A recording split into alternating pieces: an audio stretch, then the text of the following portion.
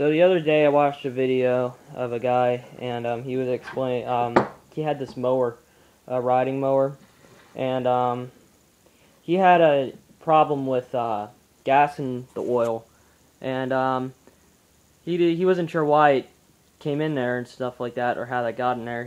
I guess in a video he thought that a kid did it or something, like, I don't know, like that. But this is what happens and how it comes in there, and this is pretty much the only time that it happens. Could happen other ways, but what happens is a lot of times it's just needle in here. Now this is an old carburetor.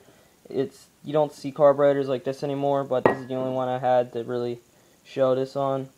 So if you look down inside here, this is where the needle goes down inside here.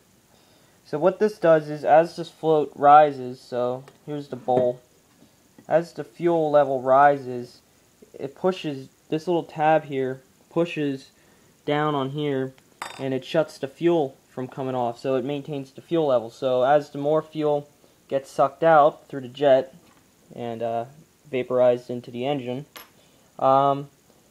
this will come down to allow more, so the float will maintain the fuel level. Well, a lot of times what happens is the ends of these needles will tend to deteriorate. Now, well, I'll explain that in a minute. Some are different. So, this tip here, as you can see, this one's good. This will have a rubber tip. But what will happen is, as it deteriorates, it will leak fuel paths. And I know this is really tiny, and this is actually far away from the crankcase, so it's kind of odd that this is the problem. But you got to pay attention to those little details. But this will actually leak fuel paths even when this floats all the way up. So even when it floats all the way up, it'll leak fuel paths and will flood the carburetor. This won't happen on an updraft carburetor because the fuel goes upward, but it will happen on one of these, or like one that connects to this where the fuel can run down. So what's going to happen is, it could still happen on the updraft carburetors, but you won't get fuel in the crankcase. So what will happen is that fuel will leak up to the point where it just goes inside that carburetor throat, just like that. And it'll drip down through the intake passage. This is a head that's actually laying here with this motor. It'll seep past this intake valve. A lot of times it will happen when it's open. If not, sometimes it just drips out through the air filter or something like that, unless the engine is worn or needs a valve job.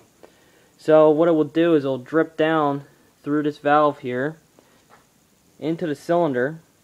So this is the piston and the whole combustion chamber, and it will actually leak past the piston through the rings. That it can easily leak past. The rings only function when they're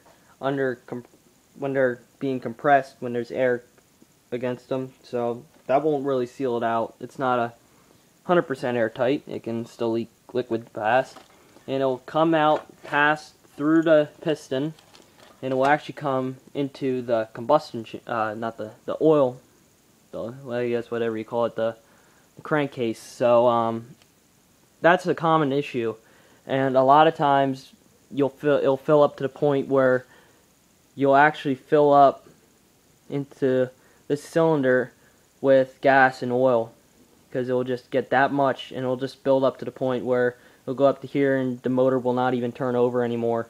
So it'll leak fuel till basically your tank's dry, and all the fuel that's in your tank just went down inside your motor.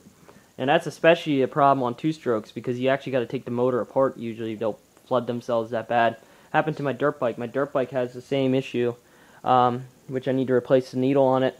It actually leaks fuel. The carb fills up, leaks fuel down into the engine, and fills the engine up with gas.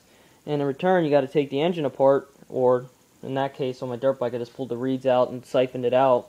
But that's all the work, and it's really a pain in the ass, So if you see an engine filled with gas and oil, this is what I suggest you do. Go online, order a rebuild kit, or go to your local motor shop and have them rebuild your carburetor, because no one chances are very slim that someone was that dumb to go fill up their oil with gas. So it's very crucial that you go and get that carburetor rebuilt, because if not, you're going to wind up in the same footsteps. Another thing you can do is you can also put a fuel shutoff on there. That will also work if you they're much cheaper to do. The thing is, I recommend, so you can get a fuel shutoff that goes on the line, but what I recommend is just get it done right and put on the carb, and afterwards put on a fuel shutoff. You can put them on, and that will assure you that you're not going to leak any more fuel down inside that crankcase. So another thing that can go wrong is these floats can develop cracks. You could shake them, but most floats nowadays don't do that because they're plastic. The brass floats were actually the solder joints on them that would go bad. So that's usually what happens. But what I recommend doing is, if that happens to you, change the oil in the gas, pull the plug out, let it just flush itself out, just turn the motor over. And then what I would recommend that you do is get this carburetor rebuilt. If you don't know how to do it yourself, take it to a shop. They'll rebuild it for you. And basically they'll just put in this new needle and stuff what you get in the rebuild kit. So have them rebuild the carburetor, and afterwards you won't have that issue anymore.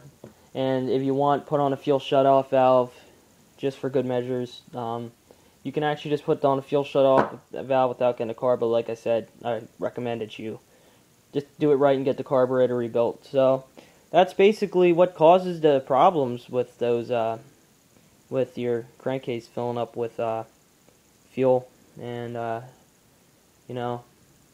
But a lot of times you won't notice anything when it runs. It'll run fine. Oh, another thing is, a lot of times, most of the time, you're gonna need choke to start your engine.